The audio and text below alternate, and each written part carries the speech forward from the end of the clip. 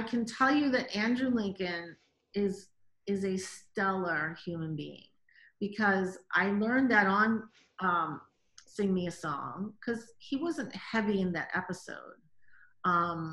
But you know, he came by. I remember having a meeting, a lunch meeting, because again, you're prepping while the other episode is shooting, right? So I remember going and having a lunch meeting about something, and he was not working that day.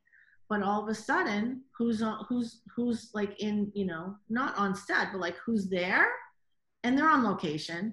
And all of a sudden, Andy's there, and I was like, oh, that's great. Like I can talk to him about whatever. And so he was there because he wanted to talk to me about Carl and Chandler, and just to make sure, you know, I was, because he didn't know me, and he just wanted to make sure that Chandler was in good hands. Basically, that's what he was doing. Do you know what I mean? Real life father. I was really sort of blown away. And so we connected right there because, of course, I just wanted to talk to him, not about his stuff, because his stuff in that episode was pretty, it was stuff we didn't need a lot of prep for, right?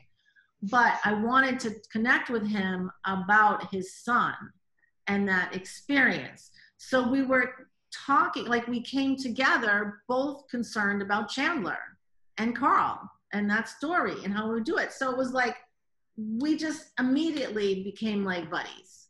It's like we both care about somebody else, not just ourselves and what we need to do. So he is that person.